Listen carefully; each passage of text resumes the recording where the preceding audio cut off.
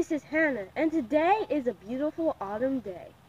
And I have some exciting news for you. For a long time, I have been watching a mystery chrysalis. The pupa was a light green color. I found it on the very first day of fall under the leaf of our banana pepper plant. It was lime green with only a thin layer of silk over it for a cocoon, indicating that some kind of moth would be the one to emerge from this cocoon. But what kind of moth? I was very excited to see what kind of moth would hatch, as I did not know and couldn't find any information. In the previous months, I had been seeing holes in the leaves and quite a few obvious signs that some kind of caterpillar had been feeding there. I had also seen two different species of caterpillars. One was an armyworm. Unfortunately, I did not take any pictures of the caterpillar when I saw it, nor did I have any pictures in the past taken of this caterpillar. So, I'm just using this picture that I found on the internet to show you what the caterpillar looked like.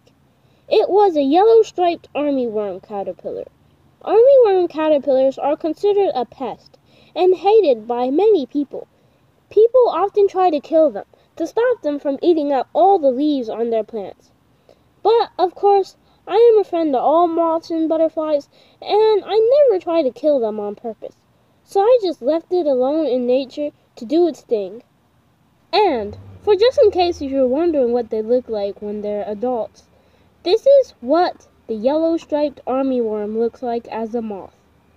Both moths and butterflies have two sets of wings.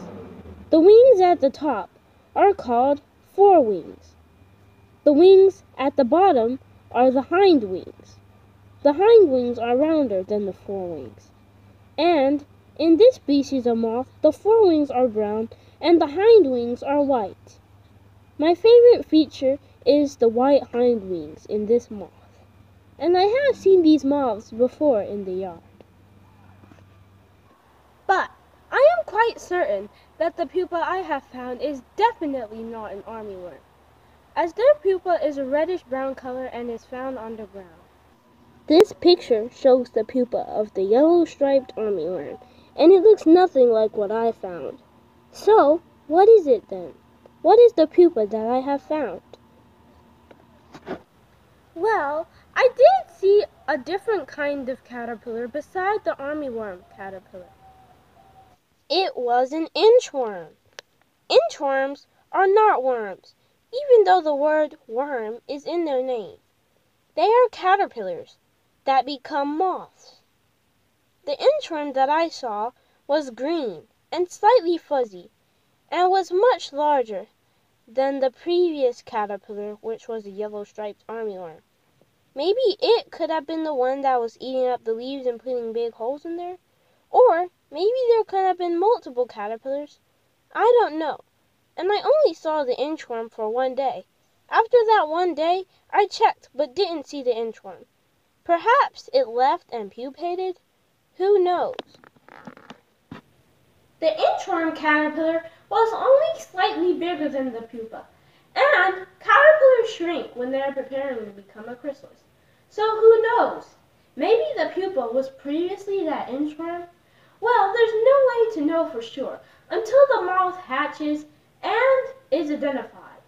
Then I can look up what the caterpillar is and see if it is the same as the caterpillar I saw or if it's totally different. But right now things are getting exciting. It is October 9th and it has been a total of 17 days since I last discovered the chrysalis. I have been trying to check on this chrysalis every day, but for 2 days I have been missing out on checking on the chrysalis. We have been gone all day, and by the time we got back it was already dark outside and I had missed out on checking on the chrysalis. So I did not know what had been going on.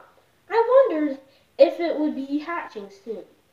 Today is the first day in 2 days that I have been able to check on the chrysalis, and something exciting is happening. It's starting to get transparent. That means you can see through it. Transparency in a chrysalis means that the moth or butterfly will hatch soon, and you can see the colors of the wings. Right now the color I see is a very light yellow color. Light yellow wings speckled with black dots. What kind of moth do you think will hatch? I don't know, but I'm very excited to see. Let's bring the chrysalis in and open up the cocoon to get a closer look.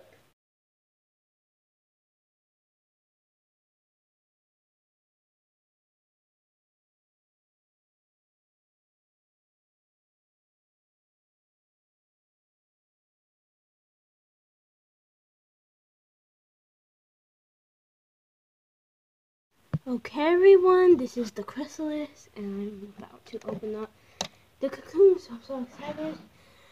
First thing I'm going to do, the first step is I'm going to spray it just a little with this chrysalis mist bottle right here.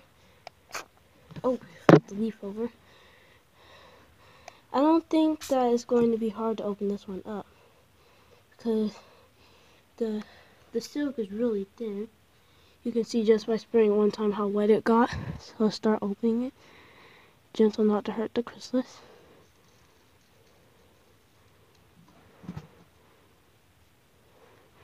See the skin of the caterpillar? It kind of shocked me. I mean, not shocked me, I'm not shocked. I mean, it concerned me at first because I thought that the chrysalis had been damaged.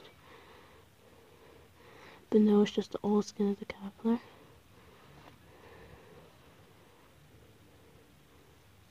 You can see the chrysalis right there. I don't want to damage it. There's something right there near me, so I'm just going to move something right now to make it hard for me to get on the right angle. I need to be able to open it up. Okay, good. I just moved that big, huge box that was making it kind of hard for me to get at the right angle.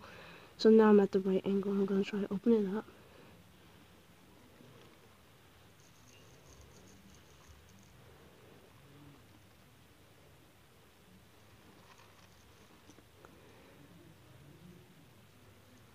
Whoa, this looks really cool. Look at that. There's the pupa.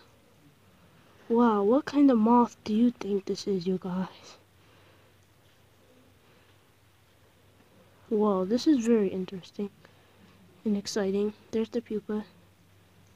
Mystery pupa. You can actually see the eyes already, which is a sign it's really close to hatching. So there is the pupa, which is about to hatch. It looks really interesting. At a closer look, right here is a better angle. You can see it has two silvery little dots right there. See them? Kind of reminds me of a brown moth that I saw a couple days ago. So this is my own picture that I took of the moth. And it's kind of blurry. It's not the clearest picture, but it's just to show you what I saw. And you can see the little silvery dots I was talking about, one circle, one U. So I'm looking at this and comparing it to the chrysalis right now. And what I see in the picture, the U pattern is slightly different than what I see on the chrysalis. So I'm not sure this is the exact species, even though it does look similar. Also, the rest of the wing colors don't match. On this moth, you can see that it's dark brown, and on the pupa that I'm currently looking at, the light yellow with the little black dots, it doesn't really match that pattern at all. But you know, sometimes the chrysalises can change, and this could just be the very start of transparency, and over the next couple of hours it might have a lot more changing to do, and who knows if it will change to look like this moth. I don't know. Anyway, I am just so excited about this mystery chrysalis, and I cannot wait for that beautiful moment where the moth breaks the shell of the chrysalis. It's going to be so exciting identifying the moth and seeing what kind it is. Also, I'm really happy that this chrysalis is alive, as every other time I found a mystery chrysalis, they have always been dead, but this time it's alive and healthy. I'm going to give you an update tomorrow, and before I leave, I just want to thank all of you who have subscribed. Thank you so much for supporting the channel. My channel is now at 93 subscribers, which is a big change because not long ago it was only at 20 subscribers and now it's 93 and it's climbing its way up to 100. So thank you so much for subscribing and supporting the channel, and if you haven't subscribed, please do. Don't forget to like the video and hit the notification bell for the update. See you next time with the mystery moth.